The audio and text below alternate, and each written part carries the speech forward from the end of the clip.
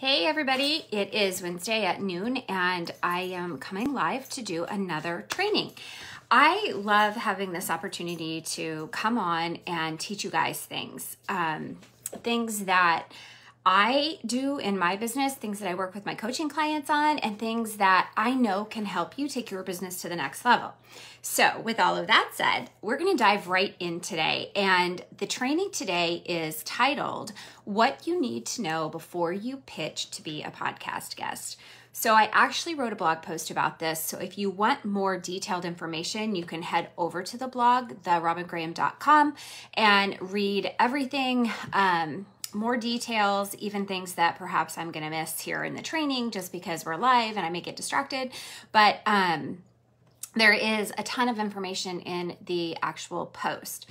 In addition, if you don't want to miss my Monday affirmation journaling prompt and or scripture verses that you can use to meditate on or use as affirmations, be sure and subscribe to my email list. I am doing these emails every single Monday morning, and it's just my way of hopefully inspiring you to really focus on that mindset work that is so critical for success, whether in life or business. So if you have not already subscribed to my email list, do so that you don't miss out on that opportunity. The messages are great. This week's affirmation, in case you missed it and are not on the email list yet, this week's affirmation is, I am remarkable. And I suggested that you make a list of every single reason you are remarkable and reread that list every single day, add to that list every single day or throughout the day when you think of things. But then every single evening, I want you to start practicing gratitude. And when you start practicing gratitude, you're going to see so many shifts in your life and your mindset.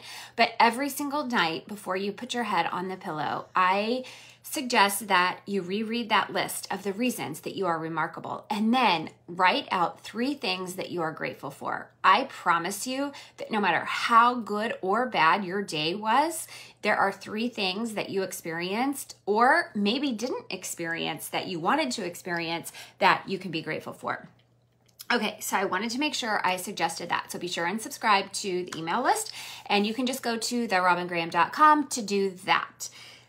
Okay, here we go. We're going to dive into the training. So let's talk about being a podcast guest. I think before we start with the do's and the don'ts about pitching to become a podcast guest, we need to talk about why you want to become a podcast guest. So let's say you have this vision of a woman and she's sitting at a coffee shop table and she's got her head in her hands, tears in her eyes, and she's just shaking her head no. She is at her wit's end. She's reached her limit. She's maxed out because nothing she's doing is helping. Nothing she's doing is moving her forward. She needs someone's help. You happen to have the skills that she needs. You happen to be the person that has a calling on their heart to be the solution for her problem. But she can't find you. So what is one way that she can find you with ease?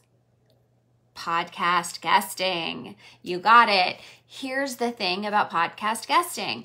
If you aren't trying to put your message out there, if you are only using social media as a way to get your message out there, people aren't going to be able to find you. Only 2% of the content that you put on social media is read. Or I shouldn't say that. Well, maybe that's true, but only 2% of your followers actually see that content. So you're limiting yourself if you aren't trying to get other opportunities to share your message, to present yourself to the world. That is one of the biggest reasons that you want to be a podcast guest. Podcasts reach the masses. And if you pitch to the right podcast and align your values with the host's values, and you know that their audience is similar to your audience, their audience has the people that you can serve, that you want to serve in their audience, then you know it's a right fit for you, and you know that you will be able to reach those people that you really want to reach, but those people that need you to reach them.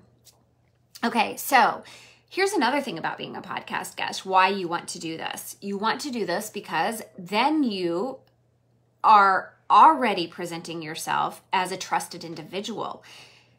When you post things on social media and other platforms, you are showing up, but do those people trust you yet? Have you built relationships with them yet?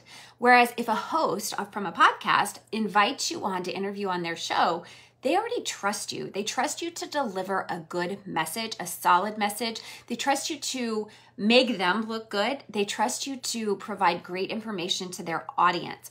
So if they trust you, then their audience is automatically going to trust you. So you have that trust factor built in already, which is really super cool. Another reason that you want to be a guest on a podcast, it helps you with your content. You can take that podcast interview that you do on someone else's show when you're a guest, and then you can repurpose that as your content. You can write an email about it. You can put it on your social media accounts. You can put it on your LinkedIn account. You can share it on your Pinterest account. You could even write a blog post about being a guest on that show. So you can take that piece of information and highlight it in your own content for a long time after that. You can also put it on your media page, on your website, and that lends to more credibility. So then as other people are exposed to you, or as you pitch yourself to other people, they're going to see that, oh, she was on that show. That means that person trusted her, so I can trust her too. So it comes back to that trust factor, right? And building that trust that is so incredibly important that we talked about last week in the training. Okay, so let's talk about, and if you guys, please don't mind me. I don't want to miss anything. So I have my computer pulled up here, and I just want to make sure that I hit all of the bullet points and don't miss anything. So I will be referencing my computer as I'm talking to you. So I guess those of you who are listening to this on the podcast, you are not really affected by this because you can't see me, but if you're watching here on Facebook or if you're watching on YouTube, you can see me. So that is why I'm looking to the side every now and then so that I don't miss anything on my my do list and don't list. Okay. All right. So here we go. The to-dos. First, get to know the host of the show.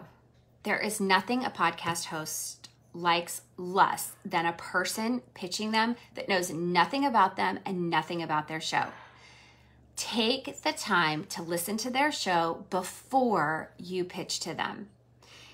I can't even begin to tell you how many times I have been pitched and people have said the wrong name of the podcast. They've said my name wrong. They typed it wrong in the email message. They have misspoke about an episode, misquoted an episode. Like there's a million things that they have done. There's nothing that is a bigger turnoff than that. Know your host before you pitch. Listen to those episodes. This is the second thing. And when you do pitch, then ensure that your message is a good fit for their message, a good fit for their show. Are you aligned with them? Can you sense that, okay, if this is the type of content that they're putting out, then definitely those people will resonate with my message. Okay, that's number 2. Number 3, customize your pitch. You guys, I literally get pitches that are copy and pasted, and it's so obnoxious because the fonts are different. It's just so incredibly obvious that the phrases used are obvious that they were used for somebody else's show, not mine, because they don't fit. So it's very important to customize your pitch. Take that extra time. If you don't, you're going to be told no. So take that extra time to customize your pitch. Don't copy and paste a previously used pitch, and be sure that if you do copy and paste, you still customize it, but you make sure that the fonts, everything are consistent throughout that pitch. Leave a rating and review on the podcast for that host on her show. If you don't, you could still be told yes to be a guest. I say yes to people all the time who haven't written a rating and review, but let me just tell you, if they have written a rating and review and my content is clearly resonating with them and they value my podcast, I'm much more likely to say yes. If they haven't written in a rating and review, and I do invite them on as a guest, I can tell you that I know without a doubt, they are going to produce immense value for my listeners, for you, but they also have a very large audience. So if there's a deal breaker potentially going to happen, be sure you've left a rating and review, because it really does make a difference. And it really helps the podcast host be able to reach more people. Ratings and reviews are how people find podcasts. So, that's how the word gets out. So be sure and leave rating and reviews. It's just a huge feather in your cap as the host is evaluating whether or not to have you on their show. Always follow the process that the host has established for their show for guests to follow.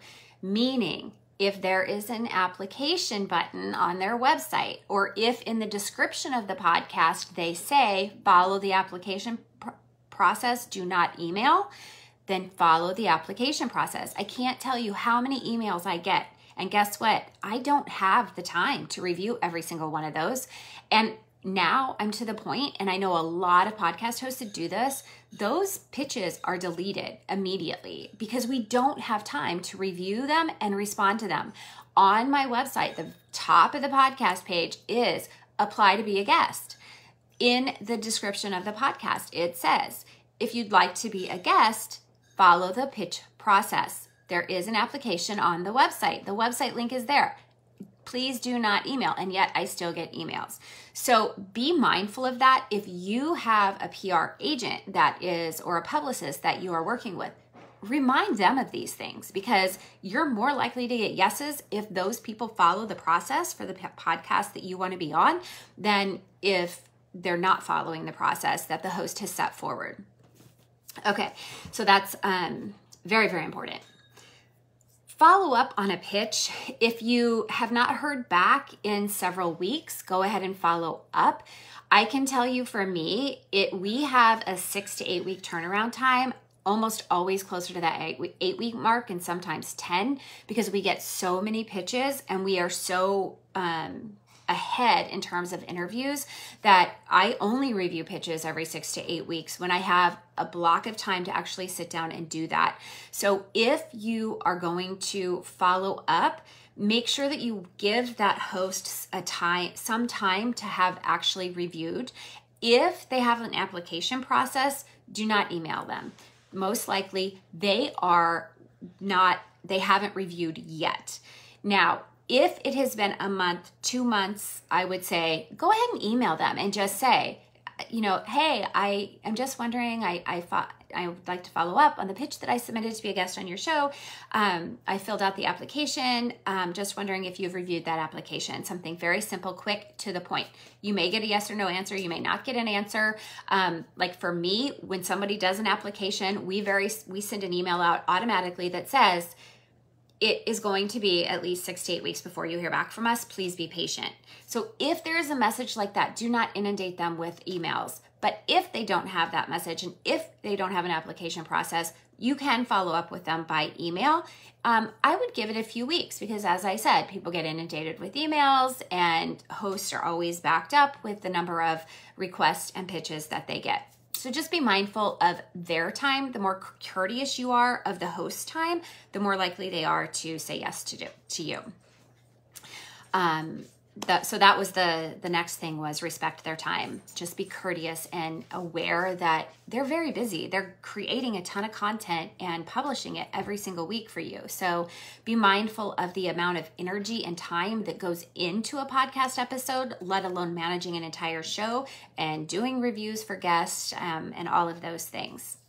And here's another kicker. Make sure that the host is actually accepting guests. Some podcast hosts no longer are taking guests, or they never did take guests. So make sure that do not waste a host's time to pitch them if they don't even take guests, because that happens a lot. I was just interviewing on someone's show where she said to me when we came on, she said, Robin, you are my last interview. She said, I just canceled every interview that I had on my schedule for the rest of the year. I'm not taking guests anymore. And she's doing that for time management for her business and because she feels like she can create enough content, which is so incredibly awesome. But I was very fortunate that she kept me on her schedule, but she canceled every other episode for every other interview for the rest of the year. So that tells you that you have to be mindful of whether or not the host is still accepting guests or she only does solo episodes. Remember that hosts receive hundreds of pitches, and unless you are a celebrity or in her mind already, your pitch isn't the most important thing on her to-do list. So just, again, that goes along with being courteous. It goes along with being mindful of her time and just being respectful, because being a podcast host and running a podcast is extremely time intensive. Know the host values and the type of content that she publishes. If you are a person who, for example, I've had people pitch me who were authors, and in the title of their book was the F word. I don't use that word on my show. I don't use that word in my business. So, be mindful of who you're pitching and what their values are. You want to make sure that everything that you want to show and be part of during that interview is aligned with them. Your messaging should be aligned with them, because if it's not, then chances are you're not going to resonate with their audience either. Don't go grasping for straws to get publicity. That's not going to work in your favor. So know what the content is. There are some shows that are very explicit, and then that's great if that's in your vocabulary. But if the show is not, be mindful of that and do not curse in the episode, and make sure that you don't curse during the pitching process either. Follow that host on social media. When a host sees that you are actively trying to get to know her and build a relationship with her, she's more likely to have you on as a guest. Interact and engage with her content, interact and engage on her stories and different content that she puts out there. It kind of goes back hand in hand with leaving a rating and review. The more relationship building you have and effort you put into building a relationship with her, the more likely she is to have you on her show. Now, I will say, be genuine. Don't just do this to get a guest spot. If you don't truly respect and appreciate someone, a podcast host, don't waste her time and energy trying to get to, put yourself into her world. Make sure that this is genuine and authentic. Don't just do this for selfish motives to try to get someone to have you on their show.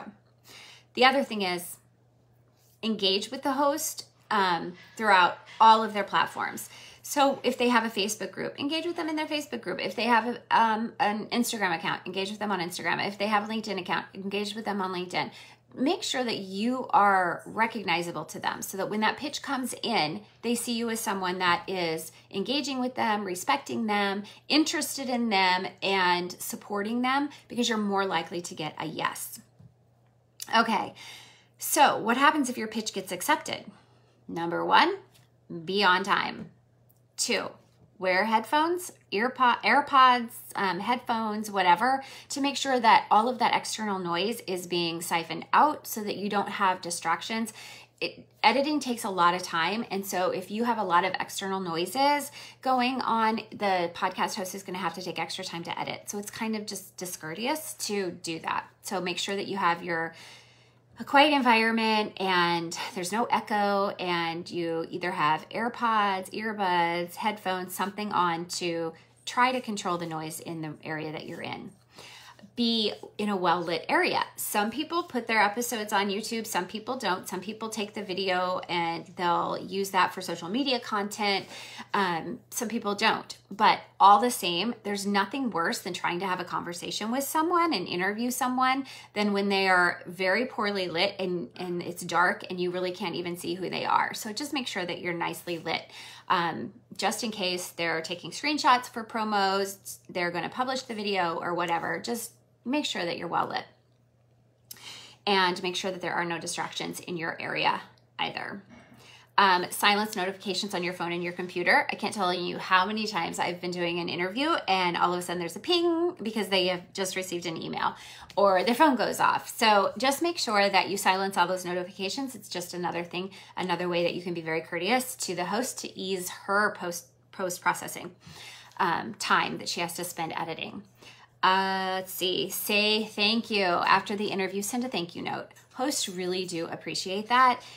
Again, they're giving you the opportunity to reach their audience, to grow your audience through being on their show. So make sure you send a thank you note. It doesn't have to go in the snail mail. It can go just an email. If you don't have their email address, then send them a DM on social media, but just thank them for their time and for giving you the opportunity to be on their show and reach their audience.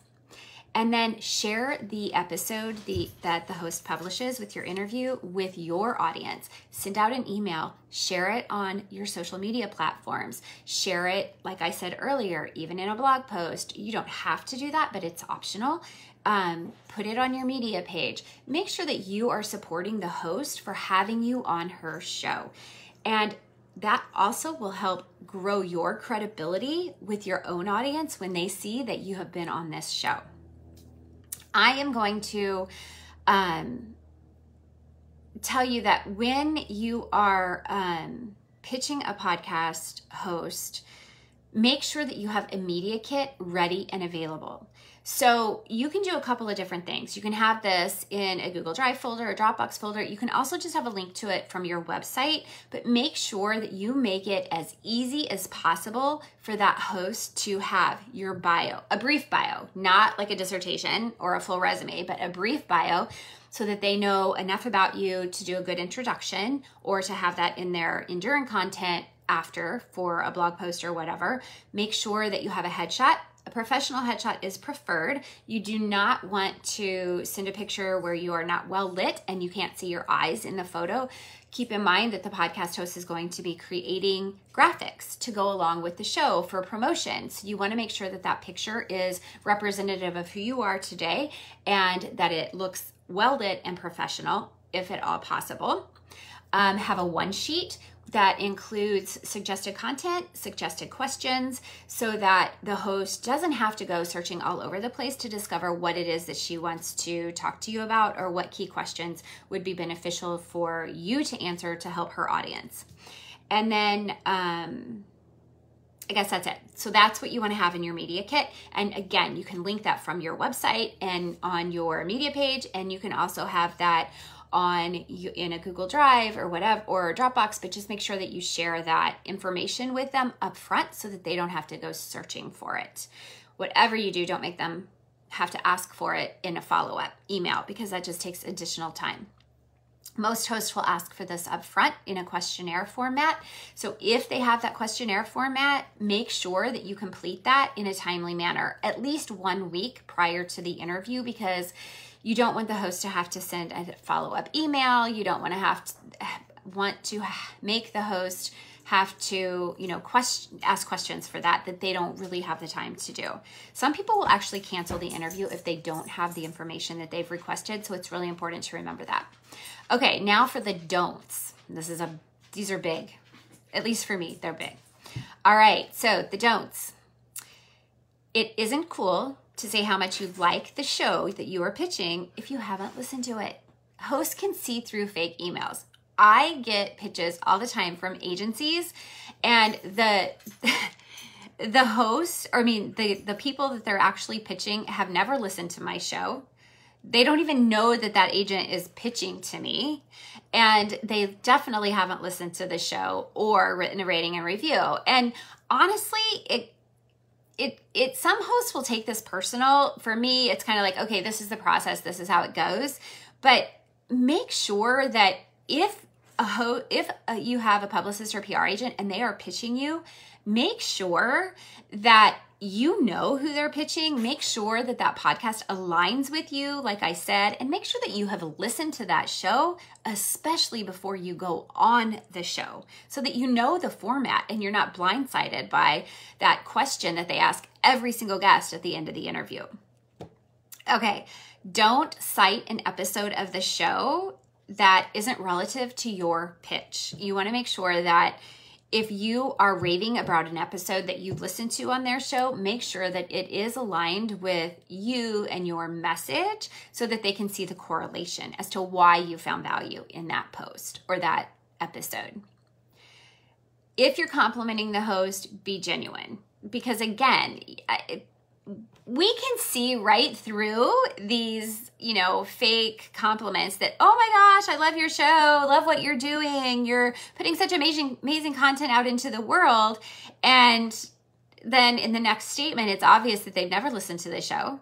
They don't know what the platform is about. They don't follow you on social media, and they can see right through that. So make sure if you are complimenting about the show that you have genuinely listened to it and you genuinely believe that, yes, this is awesome. And I know that I can help your listeners based on the incredible content you put out. So another suggestion, never pitch to someone in a DM on Instagram, Facebook, LinkedIn, unless you know them, you're engaging with them already, you have a relationship with them. Because if you don't and you're not even following them, they're definitely going to say no because they don't trust that you know anything about them if you don't even follow them on that platform. So make sure that if you're going to pitch in a DM, make sure number one, they don't have an application process. And number two, make sure that you have a relationship with them, that you've been engaging with them, you've been showing them how much you appreciate and respect their content. Let's see, let me look at my list here. Oh, don't show up late for an interview. I think I said that before, show up on time. Again, a lot of times hosts will have back-to-back interviews. I don't know for everyone if this is true or not, but I know a lot of hosts will do their podcast recording on one day of the week, and we will schedule them with a 15-minute interval in between. So if you are late, then that throws them off for the rest of their schedule for that day. So be mindful of the time. Don't be late. In the interview, this is really important too.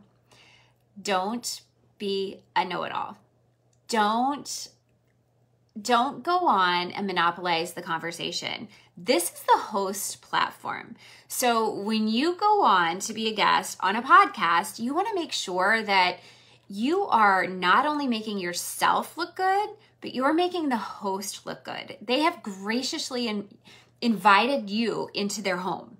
So make sure that you are, again, that word respectful, but respectful. Make sure that you give them an opportunity to respond, that you give them an opportunity to show their knowledge and wisdom in addition to you. Don't monopolize the conversation and be I'm putting this in air quotes, know-it-all. Okay, absolutely no selling during the interview. If the host gives you an opportunity at the end of the show to offer a link to a lead magnet or a freebie or something like that, yes, absolutely 100% take advantage of that. But do not sell during the interview. You can mention how you work with your clients as part of the conversation, as pointing out an example, but do not sell during the interview. That's not why the host has had you on. The host has invited you on to educate, inspire, or entertain her listeners. So make sure that if you are going to interview, you are not going on to sell. Because first of all, it's a turnoff for the host, but second of all, it's a turnoff for their listeners too, because that's not what they came here to listen to this episode for.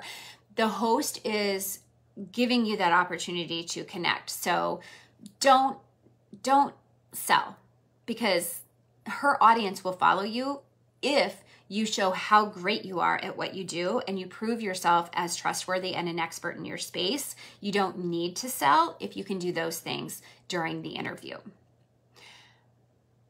Don't forget to complete all the paperwork, the questionnaire, whatever it is that they request from you ahead of the show, ahead of the time that the interview occurs. Make sure that you don't forget to do that. And then never, ever send a non-professional headshot or a headshot, like I said before, that doesn't look professional, that is not well lit, because that just takes up additional time for the host to follow up with you to make sure that they have something that is nice and reputable for the graphics that they create. Keep in mind that this show is so incredibly important to the podcast host. They are investing so much blood, sweat, and tears, energy into this podcast to help their listeners and to grow their business. So anything you do that could offend them, show disrespect, lack authenticity, lack being genuine, any of those things are going to negatively impact you. And podcast hosts do connect and collaborate offline. So if you're not a good guest, you could also, impair your chances of being a guest on other shows. So make sure that you are very, very respectful, that you are kind and courteous and very gracious, and thank the host at the end. Okay, so I'm going to refer you to episode 90, where you can learn more about how to find podcasts that are a good fit for you. In episode 90, I interviewed Case Lane, and she helps business owners, entrepreneurs find the podcast that are a good fit so that you aren't putting yourself out there like a fish flailing in the water or out of the water, because you're pitching people that aren't a good fit for you. So we go over a lot of this etiquette, but most importantly, we go over how to discover those podcasts that are a good fit for you. And we talk about how to search for them and all those kind of things.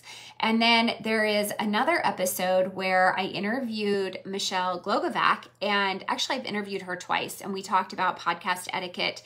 And I think it was episode, I'm trying to look in the blog because I know I linked it there. I want to say it was episode 122, but oh no, they were episode 122, which is how to pitch to podcast hosts and journalists. So that one we actually talked about the other media outlets, not just podcasts. There's a significant difference in pitching the two, because journalism is a lot of times they need something very quickly, but podcasts are more like delayed response, because content is planned out ahead and things like that. So that's a great resource for you. That was episode 122 with Michelle Glogovac. And then in episode 53 with Michelle Glogovac, we talked about how to get guest spots for free PR as well. So between the two of those episodes, or the three of those additional episodes, you can learn a lot of information and really have a solid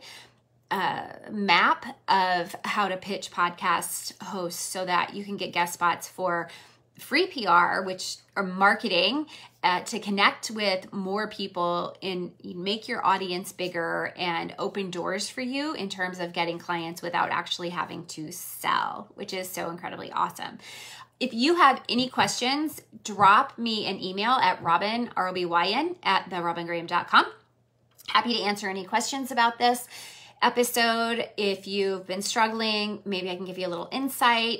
If you're curious about working with me and actually incorporating a PR strategy into your brand marketing strategy, Jen, reach out and I will send you the link to my calendar. We can get on a quick call and discover if what I do is a good fit for what you need. I am happy to help you solve your problems. And even in that 30-minute phone call, sometimes it goes a little over, but in that phone call, there's so much opportunity to get advice and find out additional information from my perspective on what you could do in your business, just quick little changes and fixes that may make a big difference for you in the day-to-day grind of your business. So if you are interested and curious, book a call with me, because I would love to help you navigate all of your efforts within your business, including PR. Thank you for being here. I appreciate you immensely, and I will be back for another live training next week, so stay tuned until then.